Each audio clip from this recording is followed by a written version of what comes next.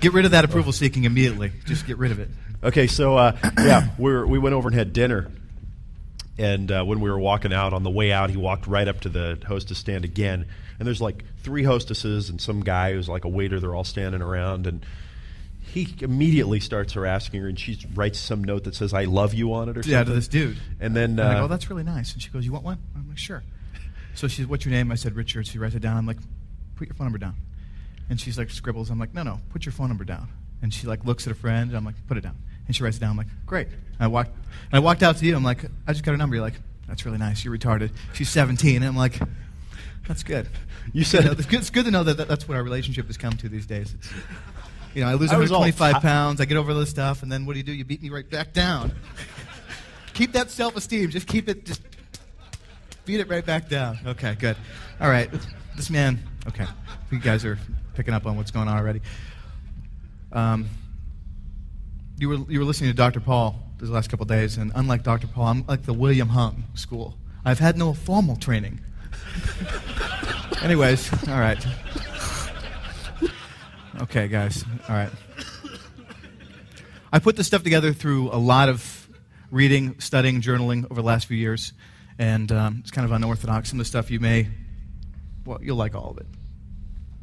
What are you capable of creating for yourself? I got this from a book called Phantoms in the Brain by a neuroscientist.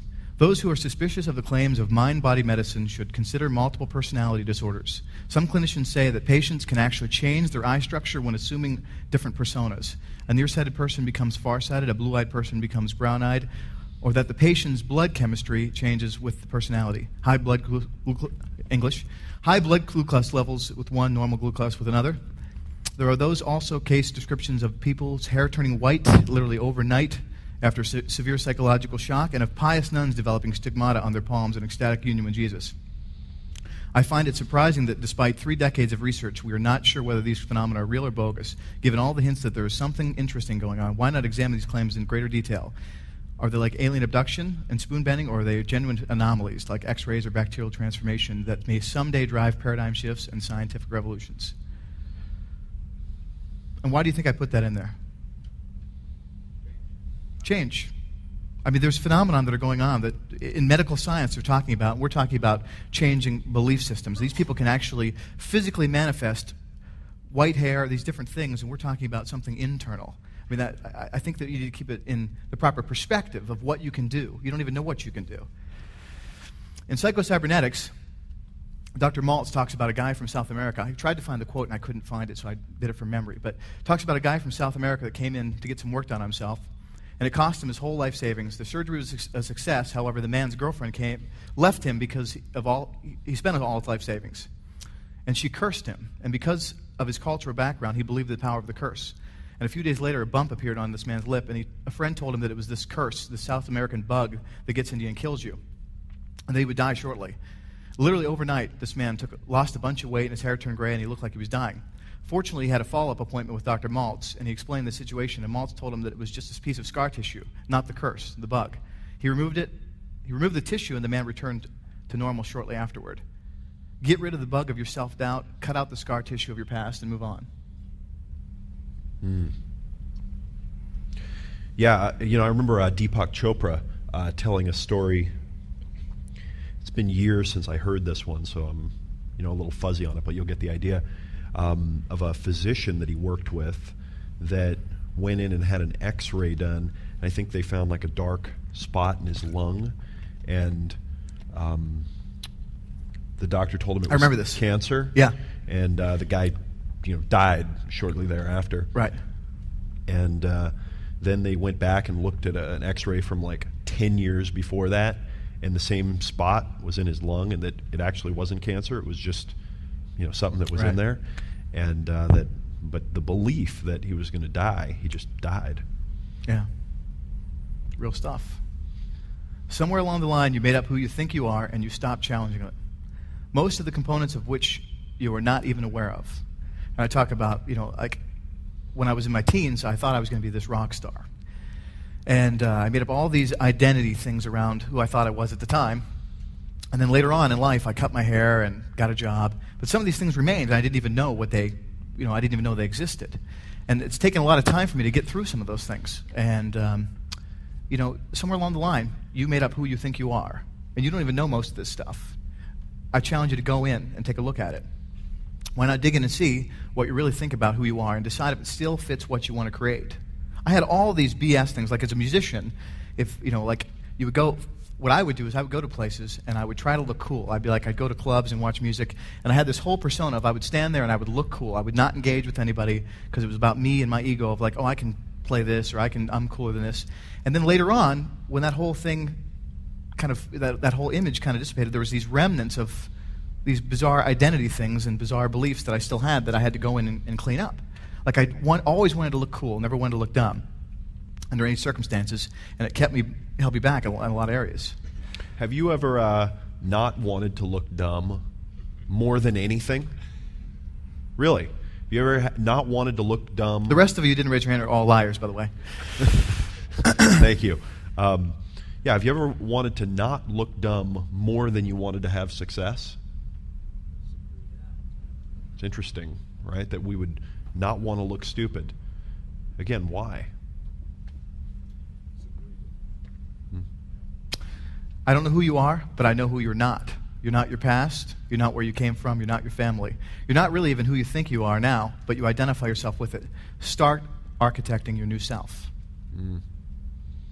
Yeah, Tony Robbins says something that I love, which is the past does not equal the future. Right. The past does not equal the future. Most people walk around reliving who they were all the time, rather than constantly challenging who they were all the time. Yeah. The mind is a bullshit creating machine, and it's going to do so every day for the rest of your life unless you get involved and fill it with what you want to create. So start creating some affirmations for yourself. I put a few of my own in here. Some of my personal favorite affirmations. Things just work out for me in life. My life just keeps getting better and better every day. I am strong, powerful, committed, and driven. I adapt and overcome at lightning speed. I am comfortable with hot women being attracted to me. I like that one because it presupposes that they are. And they are. I am the power. That's a great one. Build your own that speak to you. Some of these may work for you, but build your own that speak to you. How do you use your affirmations? I told you a couple weeks ago I was at the airport, and I was checking into Delta, and there was this woman that was kind of helping all the passengers kind of go through the self-check-in kiosks. And I walked up, and she smiled, and I was mesmerized by her. But I had to kind of check in. There was a lot going on, and I made the decision I'm gonna talk to her. So I checked in, and I was getting ready to talk to her, and there was literally 10 people in line that were talking to her. I'm like, I got to talk to her, but I kind of got to go through security. And so I'm going through the security, and I'm going through this whole process of should I go back, should I not go back? And then I went and I dropped my stuff off. There was a team of us that were traveling out, because I do other seminars as well. There was a team of us that were traveling to another seminar, and I dropped my bags, and this one girl says, "What are you doing?" I'm like, "I'm going back through security to get this girl's phone number." She's like, "No, you're not." I'm like, "Yeah, I am." And she's like, "You're retarded." And I'm like, "No, I'm the Mac." And there's other chicks that were sitting there as well. I'm like, "No, I'm the Mac." And I'm walking away, and for a moment, because she said, "You're retarded," I'm thinking, maybe I am retarded. And as I'm walking there, the self-doubt, the tapes start playing automatically. And instead of listening to tapes, I'm walking, I'm like, I am the power, I am the Mac, I am the power, I'm the Mac. And I walked right up to this woman. I walked out through security, and she was standing next to two other women that worked for the airlines. And I walked up to her and I said, "Excuse me, I had to walk back through security to find out if you were single."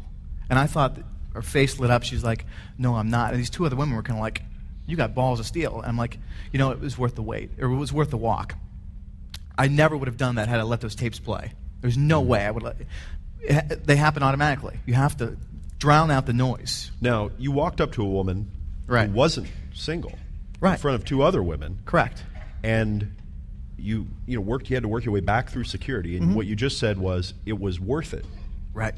to do that. Correct. Why was it worth it to go through all that even though she wasn't single? Because of what I experienced going through the process. Facing that self-doubt, those bullshit tapes that come up, it was worth it. So, are you hearing he did courage? And it was also a compliment to her as well. You're hot enough that it was still worth the walk, And I guarantee that made her whole day. Thank you. Thank you. The wisdom of Milton H. Erickson. Milton Erickson was considered by many, you've talked about him earlier, the world's foremost hypnotherapist that ever lived. Hundreds of books have been written about him and his work. Most of the foundation of NLP came from observing him and distilling his wisdom down to usable techniques. Motivational speakers like Anthony Robbins' programs are filled with Milton Erickson's work. And literally millions of people have been affected by this man's work, whether they know it or not. And why am I talking about him? Because the most powerful tool I've ever learned I got from Milton Erickson. I'm quoting here. Now, patients, they come to you, and they don't know exactly why they come. And since they don't know what their problems are, they can't tell you. And you listen with your background, and you don't know what they are saying, but you better know that you don't know.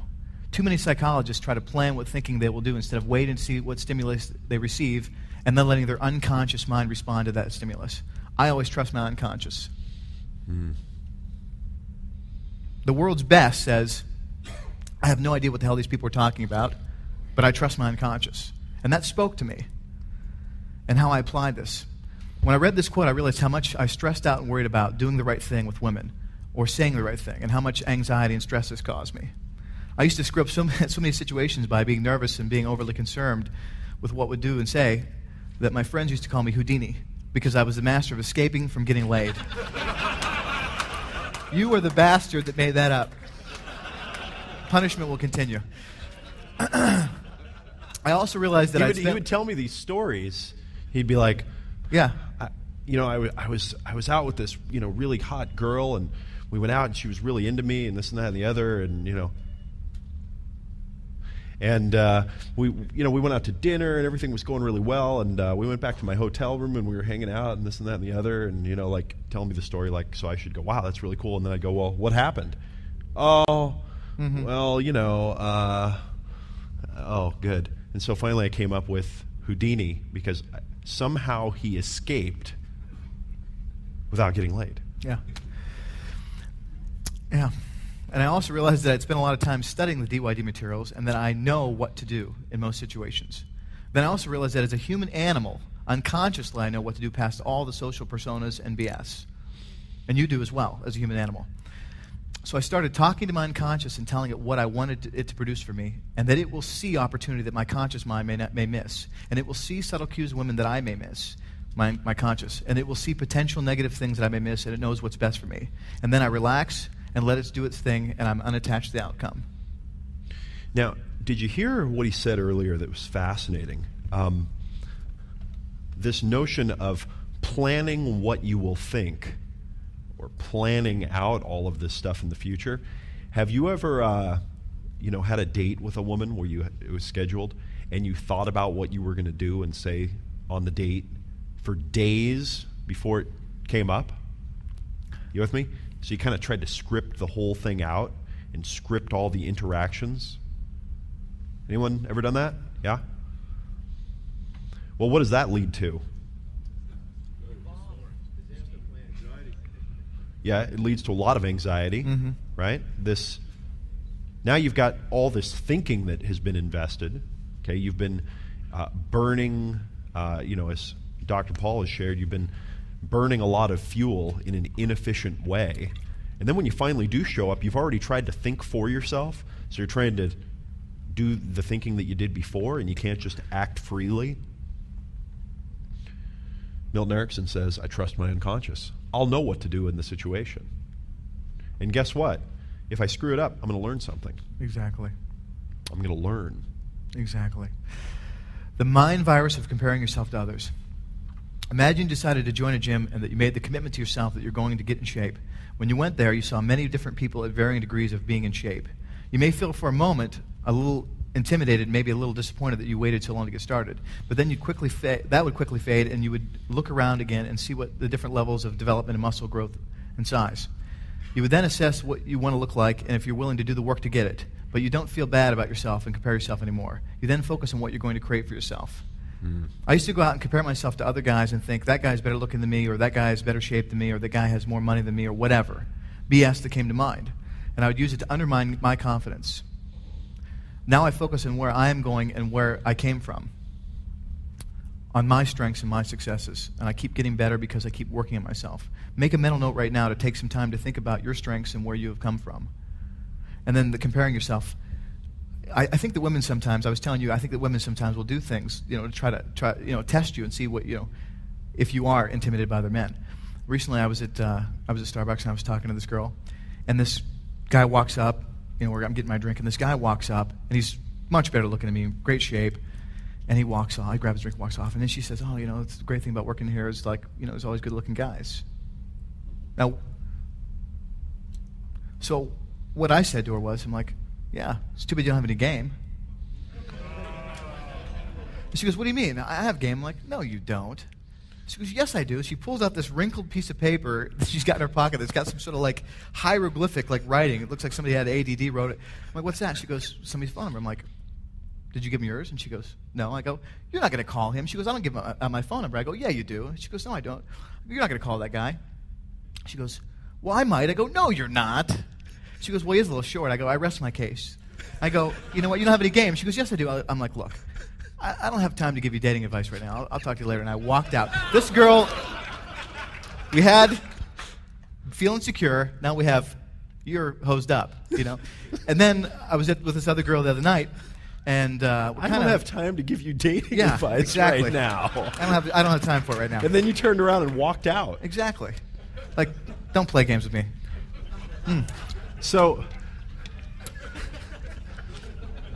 like last night, for instance, if you would have walked up to the girl at the hostess stand there where the other few people were standing around, if you would have been thinking, oh, what if this guy has a problem with this, or what if these girls think I look weird, or what if she's busy working, or she probably gets hit on all the time by guys, or all this other stuff, would you have gotten her phone number? No. No, you've been all focused on the wrong thing. He walked up and is just like, I'm going to get her number, so whatever's happening, that's where it's going. Everything else is irrelevant. The only thing that's important is it going to happen or not? He's focused on his outcome. Everything else doesn't matter. Then I was out with this other girl the other night that I work with her, so I'm not really that connected to her, but we're anyways, context is not that important. We're hanging out, and I'm outside, and she walks out, and she goes, oh, this dude in there was checking me out, and he's hot. And I'm like, well, why don't you go get his number? Because it's obvious he doesn't have enough balls to approach you. And she's like, I'm like, you want me to go work it for you? I'll get his number for you. And she goes, no. I'm like, go do it. I was in bed with her that night. That's all I got to say. All right, anyways, it doesn't matter. It's my view on the concept of competition. This is also something I used to get really hung up on. I used to perceive that I was literally competing with other men for the attention of women, and that I didn't like, because I was focusing on their strengths and my weaknesses. All right? And I would doubt myself and say, what's the use? I live in San Diego, which statistically is the worst city for men to live in for dating, probably because of the military presence throws off the men to women ratio, but it doesn't matter.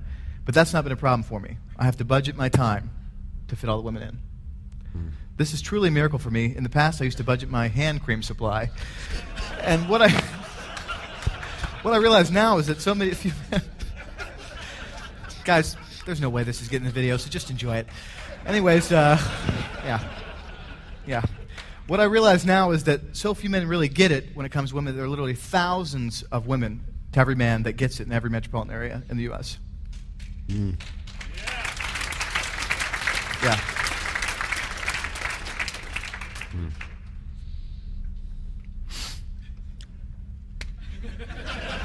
How do you follow that up? How do you follow up? I don't have time to give you dating advice, and I used to have to budget my hand cream supply. Well, I mean, it's the truth.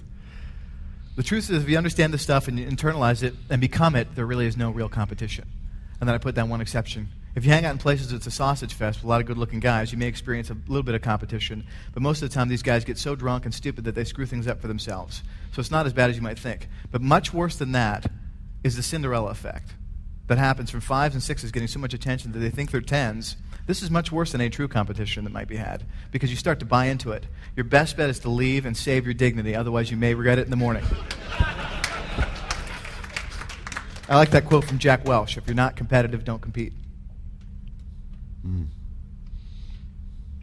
This is interesting. You've talked a lot about status, and I've kind of been thinking a lot about how does one build status? How does one, because it's an interesting concept of how does one build it inside out? How does one create the things within themselves to convey that. And this is my personal philosophy, and I have had no formal training. So have a clear sense of your boundaries.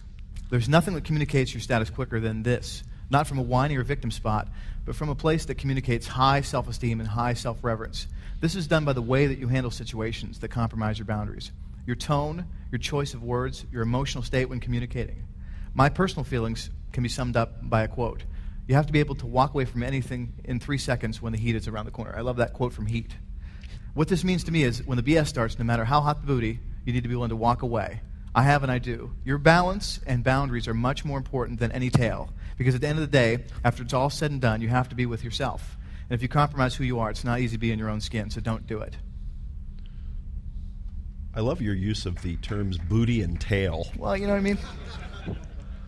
So I couldn't read the bottom there at the screen, but so this girl's at my house last week, and I made some mistakes with this girl early on. And we're hanging out at my place, and she's acting all sketchy and whatnot. And I looked at my watch, and it was like 2 o'clock in the morning. I'm like, you know what? I'm not going to sleep with you. And she says, what do you mean you're going to sleep with me? I'm like, I'm not going to sleep with you. This isn't what you think it is. And she goes, what do you mean? I'm like, you're way too into me. And I could tell. And it's just, we had an opportunity. We had a little window where we could have done it. And that time's passed. She goes, no, you don't understand. What happens is I always, I'm really into guys, and then they do something to screw up, and then I'm not that into them. I'm like, oh, you don't understand. That's not going to happen either. I'm like, this isn't going to happen. And then she got really weirded out, and we left my house. And she's called me 3 times in the last 24 hours. Mm-hmm. But the point is I did it I didn't do it to create more attraction. Ironically, it's like a boomerang. I did it because I was clear that I'm not going to be hanging out with this girl. She's way too into me. She's got rabbit boiler, written all over her. I'm just not going to go down that road. You know what I mean? My personal boundaries, the girl's way too into me. I think you guys understand what I'm saying. It's not worth it. Now that's an interesting, mature decision to actually make the decision, I'm not going to sleep with this person because they're too into me, and it's not where I'm at with them right now, and to just say it. This isn't what you think. Yeah. Develop emotional control. This is a telltale sign of those who have high status. Their ability to control themselves in spite of whatever is going on is a huge piece. I use techniques that I'll share with you later to help me get control before I lose it. I was trained to be a whiny little bitch because in the family that I came from, that's what you do. You lose control of your emotions and you whine and complain, act like a 4-year-old in the hopes that whatever the offending instance will just disappear. That it will say, God, calm down. All right, you can have your way. But 90% of the time, that doesn't happen. You just get more and more upset and give an outside circumstance control over your inner state. And even though it almost never produced the result I was looking for, I did it almost every day of my life for the last 28 years. Now I use the never let them see you sweat approach that I learned from a mentor of mine who happens to be sitting in the back room. Ralph. I worked with this guy in the back room here. Ralph, I'll leave a little bit of anonymity. I worked with him for a few years in the seminar business, and no matter what was happening, we would travel, and no matter what was happening, horrible stuff could be happening. This guy maintained a composure that I've never seen, and I've always wanted to emulate it. And his whole motto was never let him see you sweat. And it's one thing to have somebody say that to you. It's another thing to see a human being who gets it at such a deep level. And I never forgot that. He left the company that I've been working with, and I never forgot that. And I developed some inner resources to start getting to that place, which I'll talk about a little later. But there's nothing that communicates I am the pimp quite like no matter what's happening. I don't let you. I am the pimp. Well, whatever. Well, not I'm the pimp, but just metaphorically, I have control. I have high status. The metaphorical pimp. Yeah, the metaphorical pimp. We're using the term pimp very loosely here. I understand. You guys understand. Stop seeking other people's approval. This seems obvious enough, but yet we all do it. The degree to which you do it is the degree to which you put your internal validation and self-esteem in someone else's hands.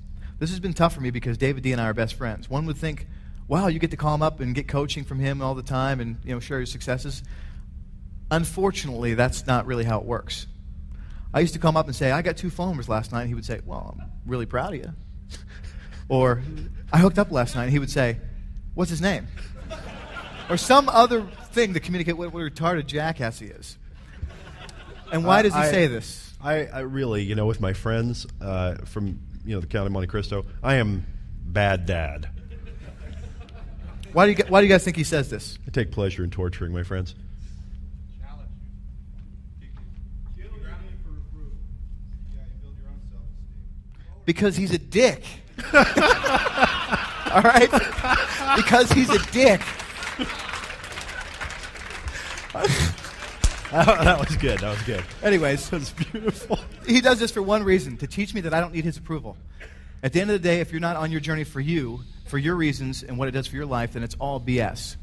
Best friends or not, he doesn't encourage that unhealthy behavior in others. Look at your life and see where you are seeking approval from others and ask yourself, what is this getting me? Why am I doing it?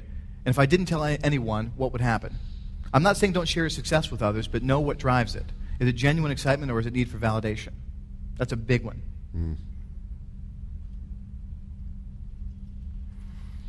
Wow. Self-appointment. You are for you as I am for me, your own best authority. Jerry Spence from How to Argue and Win Every Time. You make the rules for your life. No one else does. You can give them the power if you like, but on your deathbed, what will you say about what your life was about? If you're not living your life for yourself, the people in your life that are the closest to you have their own ideas about what you're supposed to be doing with your life, but you decide who you are and what you're about. When you give yourself permission to live your own life and self-appoint yourself to do whatever it is that you set out to do, you develop an internal sense of self and power that immediately communicates high status. The self-esteem that you gain from having your own game in life also ties into the building of your boundaries and emancipation from seeking other people's approval. Martial arts metaphor and the journey. I approach my journey around meeting women and other skills I plan to do long-term like a martial artist. When you study martial arts, you truly get that it is a journey and not a destination. Even the masters have masters above them, and they practice the basics over and over. They're committed to the path, not a destination. Because life is changing and fluid, they must be as well, and that they must practice and fail to get better. This is accepted and welcomed as part of the path. Why should meeting women be any different? I used to get really hung up on the outcome of every interaction with women. Every time I talked to a woman, I really wanted it to turn out a certain way. And if it didn't, I would beat myself up and not want to approach another woman for a long time. The martial arts metaphor helped me to recognize that failure is necessary and that, ironically enough, more knowledge and wisdom is gained in failure than in success in most cases. I regularly fail, and I welcome it. My ego is unaffected in the dojo. Anywhere I'm meeting women is my dojo. It will take time to attain true master of the skill, and anything worth doing is worth doing well. I quote Robert Kiyosaki, the reason you are not successful is you haven't failed enough. You need to fail more and faster. The other thing I like about the martial arts metaphor is the unconscious process. You train over and over and over for a situation that when it happens, you will respond unconsciously. But when you're in a fight, it's all happening so fast that you don't even have time to think. You just respond. I approach meeting women the same way. I listen to the DYD interviews, I do affirmations and read books to keep my thinking on track. Then when I'm out in the world and I meet a woman, my unconscious knows what to do. I've taken the time to do the work in the dojo. I will keep getting better as you will, Grasshopper. And then I like to quote, Trading Places, I'm a karate man. See, and a karate man bruises on the inside. They don't show the weakness. But you wouldn't know that because you big Barry White looking. Yeah, exactly. This is interesting. I used to get, there's many people in this room that can attest to what an angry person I used to be. And then I realized that anger isn't just one component. There's 4 different components of anger. I had this realization.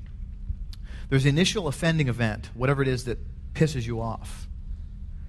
Then there's the wave of emotion that follows. You thinking about how jacked up whatever the situation is, and you get more and more angry a lot of times. For an unspecified amount of time. Sometimes it's a minute or 2, sometimes it's 30 minutes, whatever, who knows. Then there's the reinforcement in the belief that external events have control over your emotions. And worst of all, the self-esteem loss associated with you not being able to control yourself. That being said, what is really worth getting angry about? These days, if I get angry, I quickly leverage it in a way to create change, usually in myself. And when I'm sure that it's done its job, I let it go. If it doesn't create change, I have no use for it. And what I also want to say about that is that what I found is, and being a person that has, the world class of getting angry, there's a pause. There's the moment the initial offending event happens, there's a little pause there where if you keep this, if you really accept this as the true experience of anger, you've got that moment where you can say, because you realize the payoff, you can say, is this worth getting angry about? And if you make the decision no, you can stop it in the moment. And literally, I mean, hundreds of things have happened since I've realized this path, or realized this new way of thinking about anger that I've not let myself get upset about, because it's just not worth all that. Is it really worth it? You notice when you hurt yourself, before the pain, there's that moment where you know it's coming. You know what I'm talking about? You slam your finger in the door, and then you like look at it, and there's like, you know, 3/4 of a second where you're like, you just start screaming before it even starts hurting. Well, I don't know, it just seems like it's about the same when you have that offending event, and then there's that moment where you can stop. You can go, whoa. Exactly. I don't need to go there. Exactly. The other thing that I've been thinking about in terms of gaining leverage over my emotions is the difference between acceptance and resistance. And one of my favorite examples is traffic. Traffic was guaranteed at all times to get me pissed off. When I get into traffic, living in Southern California, there's traffic everywhere. And I would immediately, as soon as it would happen, I would like, and I realized there's not a damn thing I can do about it. And it was the unacceptance, it was resisting. I was resisting like something I had no power over that was causing this anger. And now what I do is I go into acceptance, like it is happening. It is happening, and there's absolutely nothing I can do about it. The only thing I can do is just get off and exit. And when you go into acceptance, you also undermine the path of anger and all these, you know, in a way. And then, which is huge. There's a lot I could say about that. I could probably teach 20 minutes on the difference between acceptance and resistance. And you guys, Dr. Paul summed a lot of that stuff up as well. But and then decision versus indecision. Like, a lot of times I get frustrated and because I haven't made a decision. For example, if I walk into Starbucks and there's a line of people and I get frustrated because I'm in a hurry, for example, a lot of my frustration comes because I haven't made the decision if I'm going to stay or not. Being in that moment of like, am I going to go or am I going to stay, causes this certain kind of anxiety. But when I make the decision to stay, I go into acceptance, and then all that energy just goes away. I'm going to stay. I'm going to deal with it. Those two concepts are huge. If you can leverage those in different areas of your life, they're huge. Another one is victim/injustice versus life student. At any given time, there's something that could happen. You could go into victim or injustice. For example, flying out here on Thursday, I was running behind, and I had like 3 minutes to basically check in before I missed my baggage opportunity. Otherwise I'd have to take another flight. And I'm checking in. I'm like, yeah, I got the whole thing wired. I got my car out front. I'm giving my bags to the SkyCap, and I'm like watching the traffic guys, and I'm like, yeah, I'm going to make it. And he goes, you got to go inside. You're flagged. You're marked for this list. You're going to have to bring your ID inside. I'm like, what are you talking about? And he's like, you got to go inside. I can't help you. I'm like, what am I going to do with my bags? And he's like, well, you do whatever you want. And just then, my buddy, the traffic guy, goes, whose car is this? I'm like, yeah, this is awesome. Anyways, so I'm like, okay. I tell him the situation. I get in the car, and I'm like, okay. So then, instantly, this whole thing is like, am I going to live what I believe? So I go into like, it's not worth getting angry about because I'll take the next flight. And then I'm like thinking, well, I'm the victim here. I have to go in and deal with this whole thing. And then I put it in the proper perspective. Because this is like the third time this has happened to me, where I've been flagged and I have to go in and deal with all this stuff. And I realized I could go off. I could go and victimize like 15 people at the airport right now and be pissed off all day. And you know what it really represents? 10 minutes a month of my time that I need to plan in advance for. 10 minutes. Is 10 minutes a month worth going into victim and injustice? Basically, I just have to show up at the airport about 10 minutes early to go through this process. Is it worth that whole path? And it's like Dr. Paul says, observing ego. You have to start recognizing your patterns that put you into this spot and then make a decision. Is it worth And I was like, 10 minutes. I went into acceptance. I was fine. I had a great day that day. I was running late for the airport. I missed my flight. I had parking, and it was fine. Because I make the decision about what I'm going to get upset about and what I'm going to let, Victim is a role. Injustice is the way you perceive things. Everything has a cause-effect relationship. And if you don't step back to see what you did to create certain situations, you miss the lesson, and also you lose emotional control. And these are huge things. I mean, a few slides back, I said, I've been trained by the best whiny people on the planet, my family. I mean, it's like, I don't have to practice that. Most men, myself included, do not like to fail, do not like to admit we're wrong, and absolutely, under any circumstances, do not like to look dumb.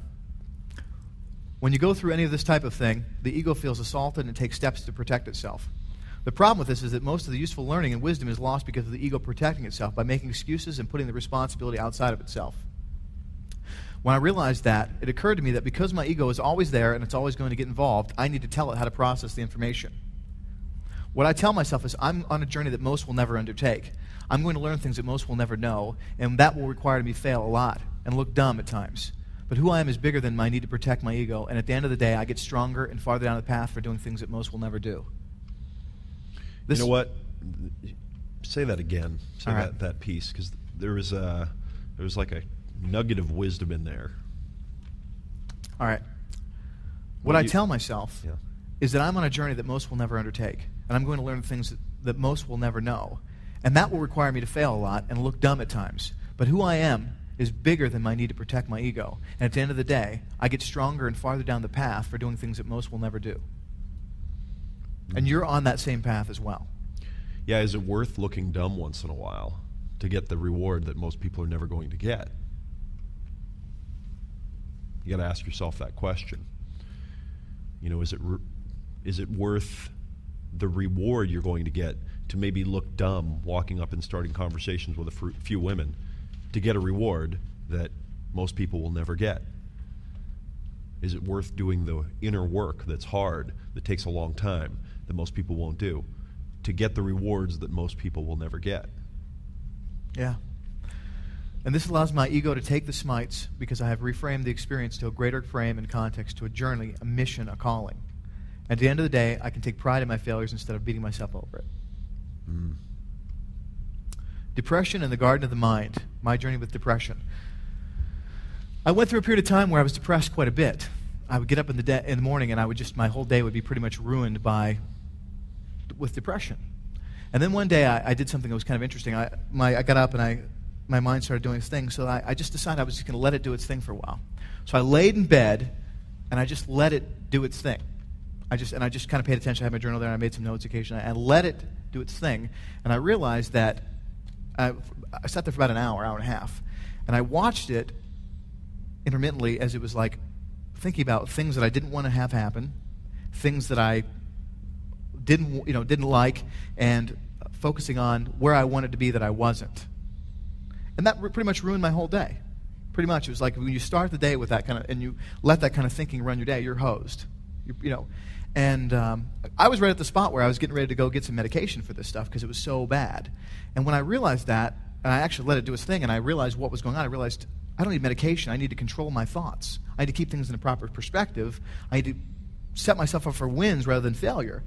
And Dan Sullivan talks about, when you focus on where you want to go that you're not, the ideal and the long road ahead, it causes anxiety, and you're comparing yourself to something that is outside of you. And when you compare yourself to look at your past and see how far you've come, it sets the proper perspective, and you're able to give yourself some credit and kind of revel in your past, successes. And so what I've been doing is a combination of focusing on what I've been able to accomplish and the affirmations, and I'm not depressed anymore, not at all. And I like the metaphor of the mind being like a garden. Like every day, you have to pull weeds. And maybe you go through a period of time where you're pulling weeds every day. And then maybe you go through a period of time where you're hoeing. And then finally, after you're hoeing for a while, it's time to plant your seed. Okay, anyways. Write that down. Write it down. It's important you do. Pull weeds, not pull your weed. All right. You are a very disturbed individual. I know. I learned it from watching you. All right. Dr. Paul's sitting in the back over there going, don't try to get him to talk to me because I can't like fix this this guy. stuff. Yeah. Don't be afraid to reinvent yourself. Actors and musicians do this regularly. Think of the careers of Sting, Madonna, U2, and countless others. I give you permission to reinvent yourself. Are you going to give yourself permission? Your core self will remain the same. It's not part of your ego or persona. It's safe. And I remember you telling me about Ken Wilber talking about how he's reinvented himself over the years. Ken, 1, Ken 2, Ken 3.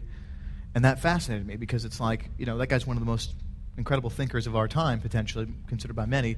And he actually has defined that process for himself. And what he does is, as he evolves from one identity to the next, he disidentifies with the previous one and all the ones before that, and then kind of re-identifies with the new one, so he can be meta or abstracted from those and see those as something separate from where he is now, allows him to continually evolve. Dr. Paul would probably say he's using observing ego very, very well there. Develop a panic room in your mind. Have you seen the movie Panic Room? Know what that's about? It's this, some crazy movie about these. Anyways, Don't get nervous. Don't panic on me. well, the movie Panic Room. These robbers break into this house, and this woman and her daughter go into this place called a panic room. It's a safe spot in the room where people can't get in. And I thought about that, and I thought, who I am is safe from any kind of external thing. Create a place in your mind where your inner self is housed. That's a place where your inner self is protected from any outside force. It's safe and protected from anything in your external environment. This allows you to move through fear easier. When you know that your deepest self is safe, you believe that nothing can truly hurt you, it puts it in proper perspective. This is one of my favorite things here. Never dramatize human behavior. Your ability to understand and accept human nature will give you a tremendous advantage in many areas of your life. People do stupid things. They lie, they steal, they avoid pain, they flake out, they create drama, etc. That has nothing to do with you. I used to freak out if I met a woman and things were going well, and then I made plans to get together with her, and either she doesn't return my call or flakes out or whatever. I would internalize it and make it mean something about me. And the reality is it probably had nothing to do with me. It's just that women do, and that's just something that women do, and you'll never change human nature, so get over it. It will happen from time to time, and chances are that it has nothing to do with you. Your ability to really understand that this is what humans do helps you not take things personally. It's a big one. I wanted to share some of my past beliefs with you guys, because you see me sitting up here, and you see a lot of people speak, and this is kind of interesting for me, because I've been through a lot of different things in my life. I've had an interesting childhood, interesting past, as many of you have, and I wanted to share with you, this is the kind of stuff that used to go on in my head that no longer does. That I would be overweight for the rest of my life and there was no hope for me. That happened for years. And now I've lost over 125 pounds and I'm continuing down that path. That I was not interesting to women and that it would be only a matter of time before they would figure out what a geek I was and how afraid of them I was. That I couldn't dance, and that if I danced with women that she would be embarrassed of me and I would look like a fool. That probably actually still is the case. Let me get rid of that one. And that if I ever had to speak in public, that I might have a heart attack. And this is one of my worst fears of all. And I'm actually up here in front of you. This is truly a miracle for me. I never thought I would ever be able to do any public speaking. Remember I told you about my karaoke experience the other day? Should I share it? See, I'm not. These guys like karaoke. Dr. Paul, karaoke? I don't buy into the whole thing as a good concept, I remember in my early 20s when I first observed the phenomenon known as karaoke. I remember one of the deepest fears I had ever experienced. I remember coming over me because I remember being in the audience and somebody was drunk and they were singing and people were laughing and pointing at them. I'm like, no. And for years, anytime I was even within a couple yards of a karaoke bar, I have to go on the other side of the street. And so I was out with these girls the other night, and we're hanging out, we're drinking, we're having a good time, and then the karaoke dudes show up. I'm like, oh no, damn it, no, drunk chicks and karaoke. That's it's not what you want. I'm like, all right, I got to move through this. This isn't serving me anymore. I've got to move through this. So I tried to find the cheesiest song that I could find to sing, and I sung it. I don't know how many of you know, you'll never find as long as you live. All right, anyways, that was huge for me. I stood up there and I walked through that, and maybe it's not karaoke for you, but make a decision to move through some fears. Dancing was the same way. I'd be like, oh no, I can't dance. And now I dance. Sing a few more lines of the Lou Rawls there?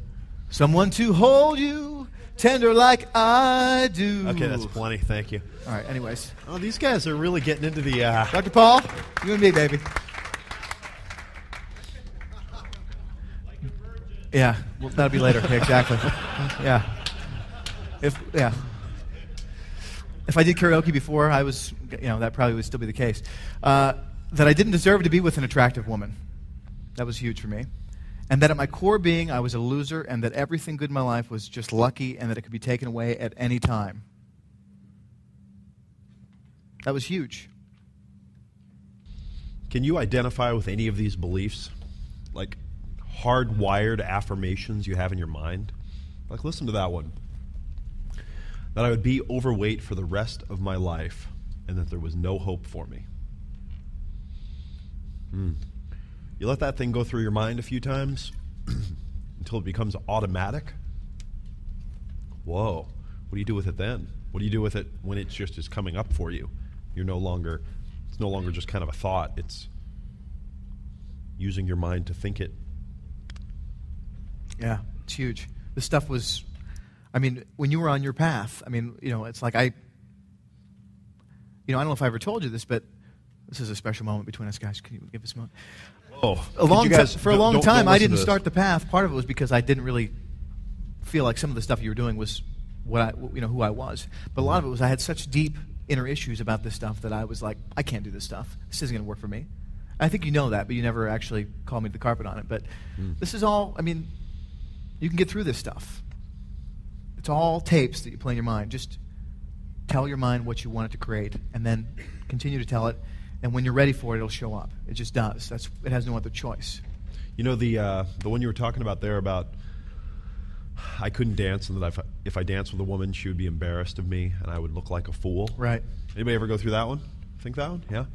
I remember one time I was at a bar, and I was talking to some girl, and there was some guy out on the dance floor that he was doing the total MC Hammer on crack, and couldn't hear the beat. You know what I'm saying? And I'm talking to the girl, and I'm like, "Look at that jackass! What the hell's he doing?" And she's like, "You know what? He's having fun. At least he's getting out there." Right. And I had a little epiphany there. Had a realization. Same thing with karaoke. The fact that you got the balls to get up there and sing, it's like, it's good. Even if you sing out of tune, anyways, all right. Yeah, you might want to not look like a fool if you can help it. For some of you, there's no hope with that, so just go ahead and do it anyways. All right, let yourself be human and forgive yourself. When you admit your weaknesses and accept them, You know what? Why don't you just insult the group here? Tell them how you really feel. It's very hurtful, guys. I want to apologize to you right now. Okay. 1 in 3 men is ugly. Look to your right. Look to your left. Look to your left. If it's not them, okay. Exactly. All right. Dr. Paul was talking about this earlier. Let yourself be human and forgive yourself. When you admit your weaknesses and accept them, you start the healing inside. You stop resisting and open the door for change. The only thing that exists right now is the present moment. Basically, the past only exists in your memories. It's non-existent in the world outside of your mind, yet you live like it's still real. Let it go. We all have places that we're insecure, and we all have fears. All of us, everyone. Most don't talk about it or acknowledge it, but it's there. Let yourself off the hook for being human. Just make the decision to never stop growing and challenging the boundaries of what you think you are and what is possible for you. Imagine what it must have been like, living just a few thousand years ago, when there was no history. There was no history of the race. The only history you knew was of your little tribe of people, and it was an oral history. And there was a lot of, mysterious kind of things going on in there. There was no history. All there was what you were doing. In a lot of ways, we could become a lot healthier if we stopped trying to change our history or make up for it or live it. Will you hand me that book, Emotional Resilience? I wasn't going to read this, but I think I'm going to read it. Emotional Resilience by David Viscott, great book. He talks about a concept called toxic nostalgia. All right. How free you are to react in the present depends on how much you're holding on to the past. You can be independent or attached, free or bound, full of suffering or remorse. How you are is a choice. Your past bears witness to your experience, but the testimony is merely commentary that needs to be put into perspective. The most important perspective on your history results from the acceptance of what happened to you. It reflects your willingness to forgive others and yourself. Put simply, how you see your past is how you feel about yourself. Because toxic nostalgia intrusions overstate the negative legacy of your past, they tend to undermine your confidence. They tend to do so because the return of the old feelings as confirming your worst beliefs about yourself. Just because this morning your boss told you your memo you drafted was unacceptable doesn't mean that by doing so he corroborated your father's negative prediction for you when you were a rebellious adolescent. You didn't please your boss today. You didn't please your father when you were a kid. Today's events are similar only in that your work was unacceptable to another person. The past is not predictive, nor was the present confirmatory, except for your lingering self-doubts about your adequacy. These events are not linked, they are separate. The feeling process that connects them is toxic nostalgia. If you think your present performance confirms your old prejudice against yourself, this is merely your opinion, not necessarily a fact. However, if you take it as fact and you act on it as true, it becomes true. You have a history, you must come to terms with it.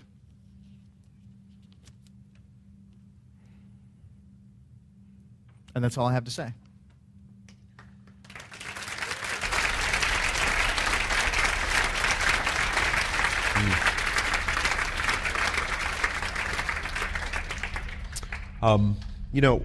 I just want to say that I watched for, because we've been best friends for a long time, I watched for years as you didn't get the kind of success you wanted in your life in a lot of areas. And what you did is you went inside and you did a bunch of inner work, and that led to success with women now. It's led to success with your weight, and I'm watching as it's starting to be changing your career path. Right. And I'm confident it will lead to change there also. But it all started here, the common denominator for this. What are some of the what are some of the changes that you made internally that you can see clearly led to these things? Or, what's the magic formula or the recipe that other people could learn from? Well, I started dealing with my anxiety. I started paying attention to it and what it was doing to my life and how it was ruling my brain every day. The anger, the anxiety, stressing out about things. And, the reality is that, everything seemed to work out fine. I mean, it's like I work in the seminar business, and I put a seminar on a month someplace in the country.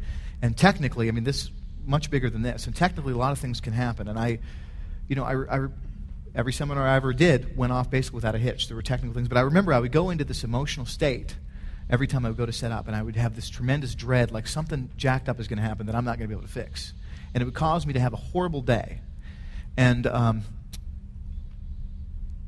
would do that in other areas of my life as well. And then when I started, I basically backed up and saw what I was doing with my thoughts and how I was creating all this anxiety. That it was not, I didn't need medication, it wasn't a genetic thing, which everyone in my family seems to think that it is. That it was purely done with thoughts. It was like pointing out my failures and what this could happen bad and this could happen bad.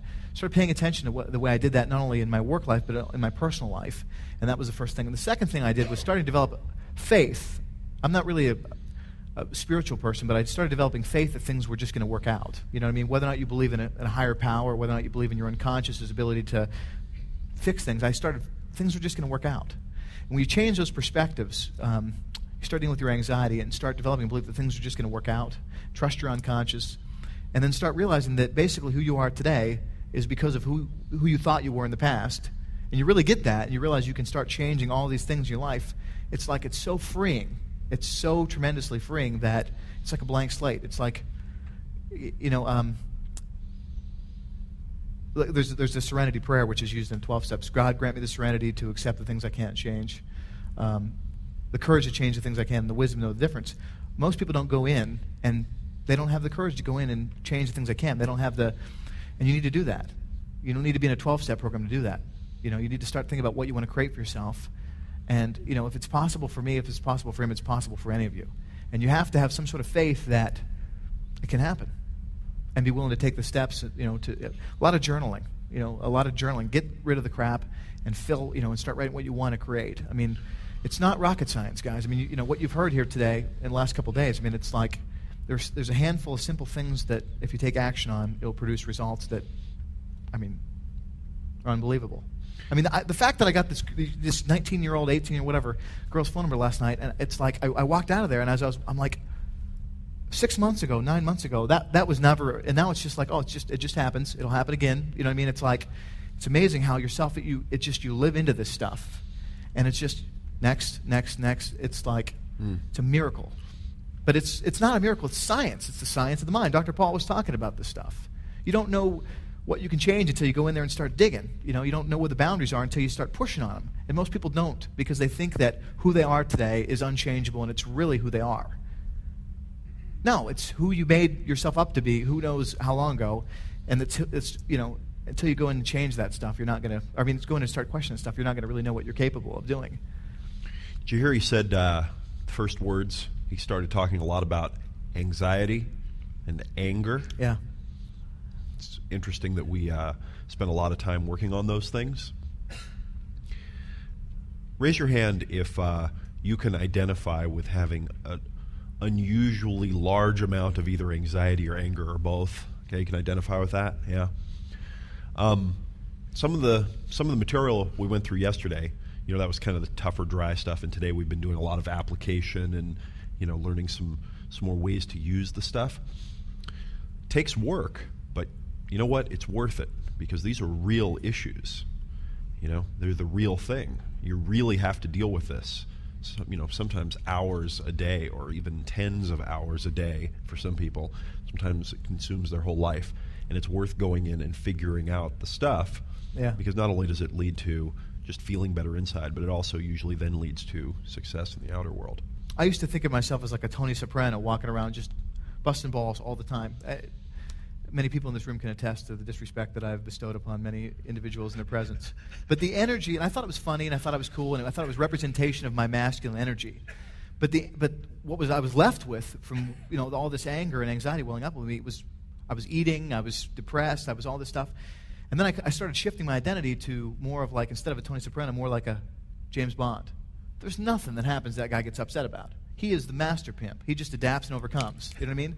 And maybe it's kind of cheesy to think in those terms, but it's something that you guys can all relate to. You know the difference between Tony Soprano busting somebody's head in and Pierce Brosnan sitting back going, that's right. I mean, it's like you can make those distinctions. You really can. You can create whatever you want. That's good. Give him a round of applause.